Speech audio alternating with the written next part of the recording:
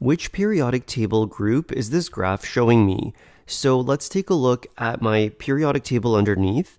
If I'm a group 1 element, so anything under hydrogen, I have the tendency to lose one valence electron, and then I'm not going to lose any more valence electrons after that because I'll be stable. So group 1 elements will have a low first ionization energy, but if we try to take away a second, then their ionization energy is going to jump up because they'll be stable by then. Same thing for a group 2 element. So if I'm anything under beryllium, I will lose 2 valence electrons easily, and if I try to lose a third, let's pretend that's a group 2 element, the energy is going to jump up because I'll have a stable valence shell.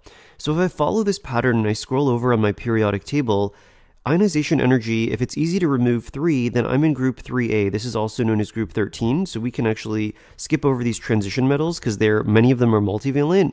So if I'm losing 4 valence electrons, then that means I'm an element in group 14, also known as main group 4a. I can lose 4 valence electrons relatively easily. If I try to lose a 5th or 6th, my ionization energy jumps up because I have a stable valence shell after I've lost 4. That's how we interpret a question like this.